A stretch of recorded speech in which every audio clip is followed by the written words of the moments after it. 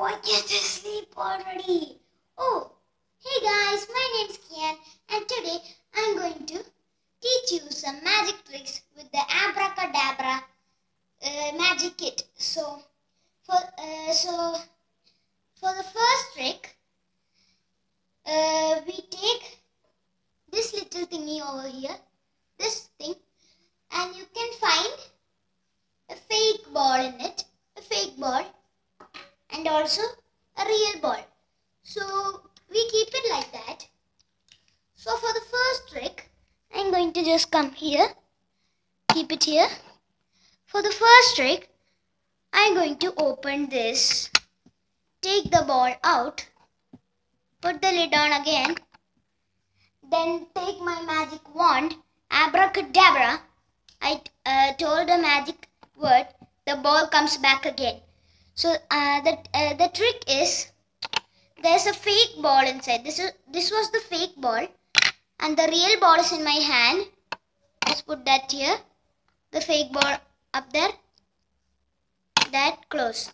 So when you see it, it's like you only open the lid, but you're really opening both the fake ball and the lid. So when you open it like this, you're opening these two and not this one.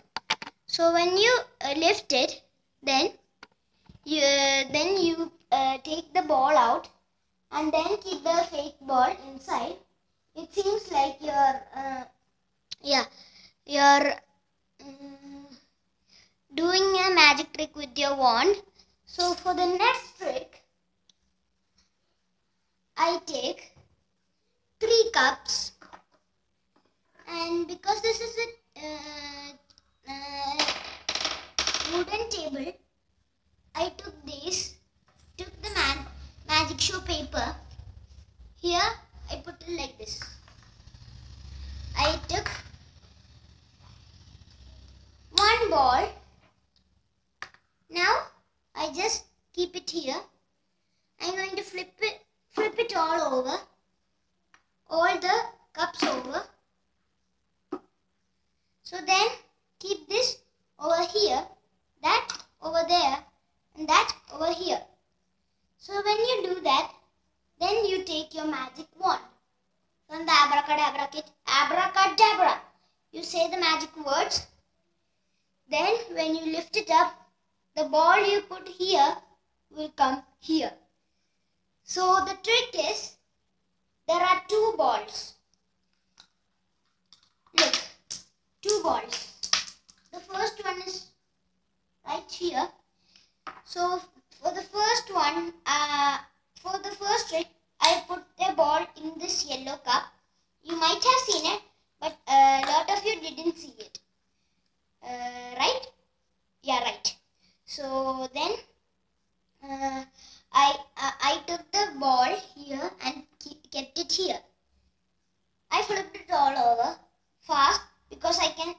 When I flip this over, I need to do it fast. So you should do it only if you're using a table mat. Because I used this, there will be a little noise.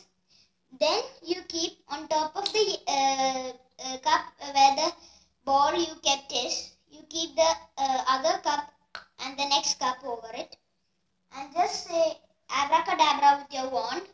So then they will think that it came under here, but really it's just there itself, inside this cup.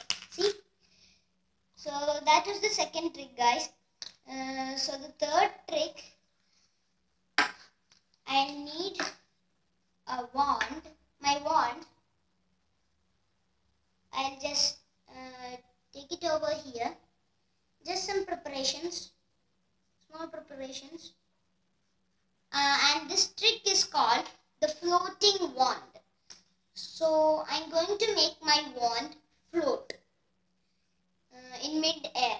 So ready, guys? I hold it. Just do that. Boom! It's floating in mid-air. It's floating in mid-air. It's floating in mid-air. See? See? Floating in mid-air. Right? My wand is is floating in midair. So this trick has no problem to do because there's a string right here. There's a string right here, and you tie a knot like this, and when you should tie a knot like this in this little thing. Then when you hold it in a white place, it will be hard to see. See?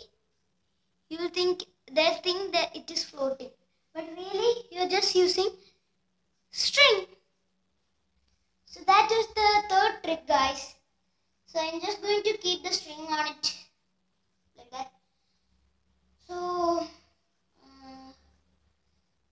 for the next trick, you take this little arrow thingy. Little arrow pointing this direction, and when you shake it, it goes to another direction.